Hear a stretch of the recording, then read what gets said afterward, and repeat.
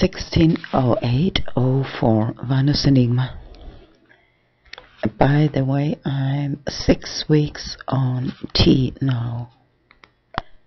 Definitely noticed that my voice has deepened. These last weeks I watched many videos about non-binary androgyny and the rest, but sorted by upload date. And just yesterday, one video I want to comment on. He criticized very much the non-binary community.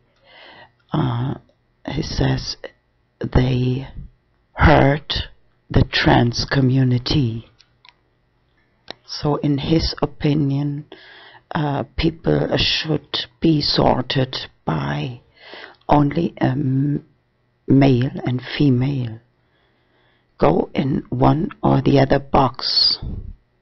He doesn't accept a third gender. Like just the other day I had a look, hashtag LGBTQ, or Q is for queer, but actually there is more, the hashtag LGBTI, which is for InterSex, people who are born, okay, very few, but born InterSex, which is between a male and female.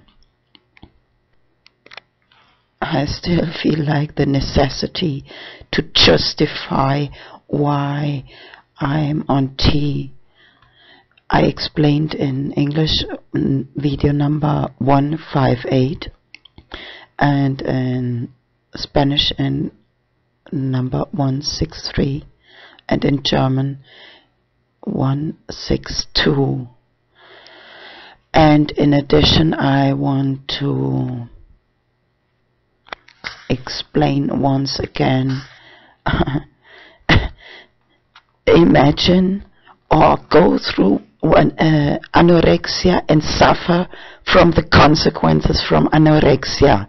Then you understand why I have a little bit different priorities, not just to appear. I care much more how I feel inside than how other people feel when they look at me. They should be happy that they are not blind, that they can see. And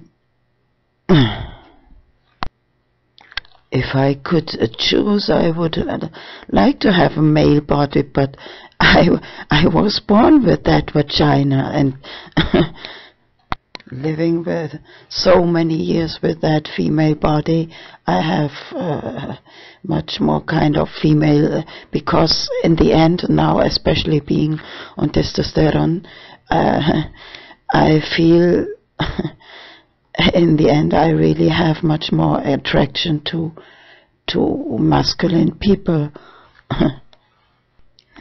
I don't care about pronouns, and I really understand that it's difficult to use the third gender pronoun, but how he expressed this prejudice against non-binary people, the reason to why I like to use the name androgyny in the title of my YouTube channel is because I want to raise awareness and fight for acceptance about this third gender, and just consider the people who are just in the time of transition, even if they feel completely the opposite sex. And imagine young boys before they went to the bathroom with the mother, and then they have to start to go alone to the men's bathroom. many people feel like, do I have permission to go to this bathroom? And in the end, some got bladder infections for